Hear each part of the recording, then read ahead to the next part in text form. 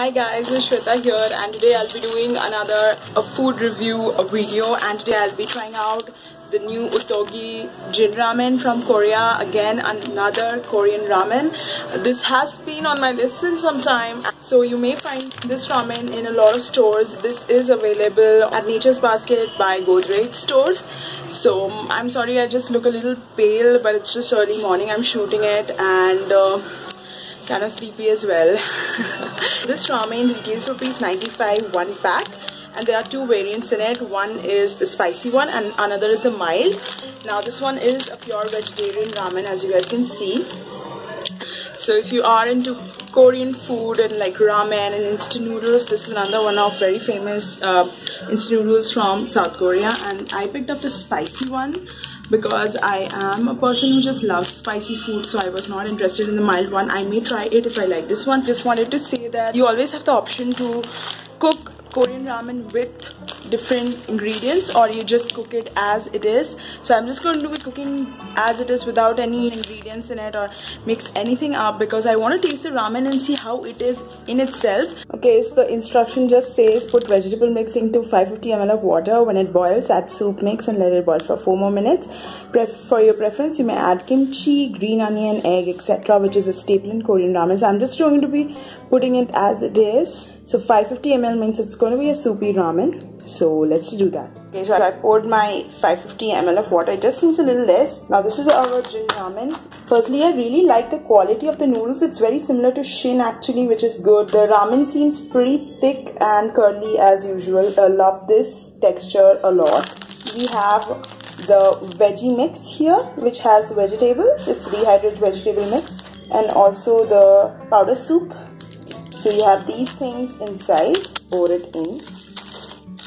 I can see some carrots, like green onion, maybe some garlic, pepper.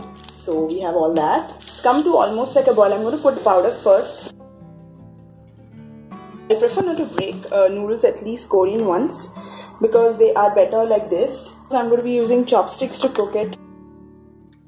And it's come to a boil and it's cooking. Just going to submerge it. The smell is very similar to Shin. Come to a boil and almost cooked. It smells super spicy. It smells delicious. Don't overcook Korean ramen. It just loses the texture of the noodle. I always like it a little al dente and a little bit more towards a chewy texture rather than being like completely soft. So the key is stop the flame and just like let the noodles get some air. That way it cooks in a way that the noodles remain chewier because it cools down. I think we are ready. Delish Korean Jin Ramen ready to eat. It smells like damn similar to Shin, so very excited about it. Let's just eat it and see how it is. Taste now and see how it is. I'm just going to take like a good amount. Not good amount, let's just say. It smells so damn similar to Shin that I'm like really apprehensive about how it's going to taste.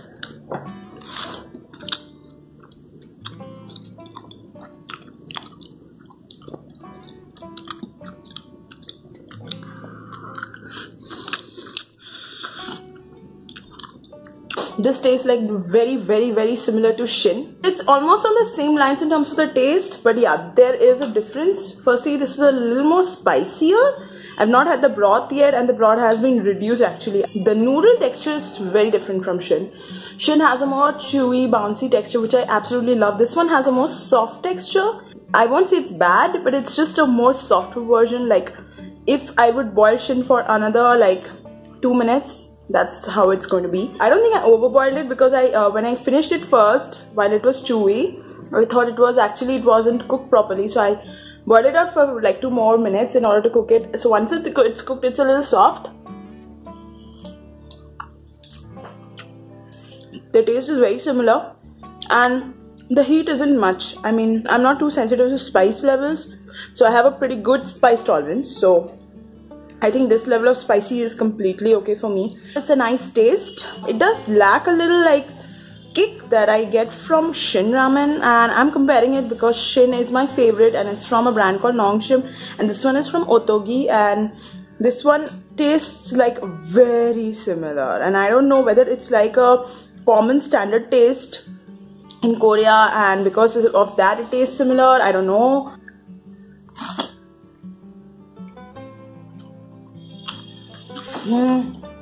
It's the Korean red pepper.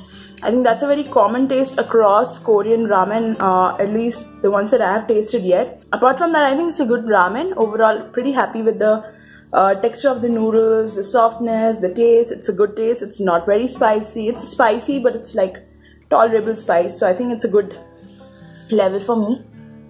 For this particular ramen, garnishing will work better. You can just add a little green onions or maybe an egg. Okay, I take the spice thing back. This spice is kind of building up in my mouth. It's like, I thought, you know, it's tolerable, but it kind of builds up. It's not like completely light spice, but I'm enjoying it because I like a little bit of level of spice. Actually, I don't mind it. So I think it's nice.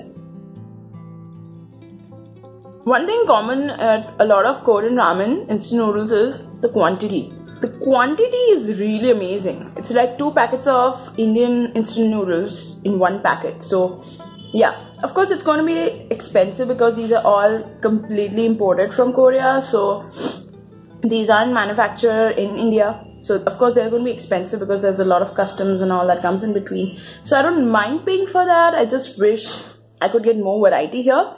But little by little, I think we are getting there. Considering I have been into like Korean culture and everything since a decade, I think we have reached quite a bit.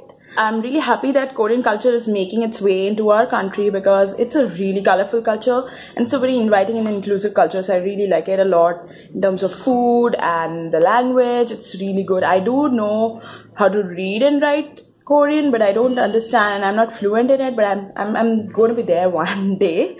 So it's 7 out of 10 for my rating, and with that we're done with today's video. So guys, I hope you guys really like this video. If you did, don't forget to like, comment and subscribe. Please press on the bell icon below to get a regular notification every time I upload a video. I'll also be posting the link for this ramen in the description box below, and you can also follow me on all the social media channels. All the links will be down in the description box below for you guys. And if you guys have any video queries, anything you want to ask me about the product, you can ask me down below. And so that's it for today. Hope you guys have a fabulous week ahead.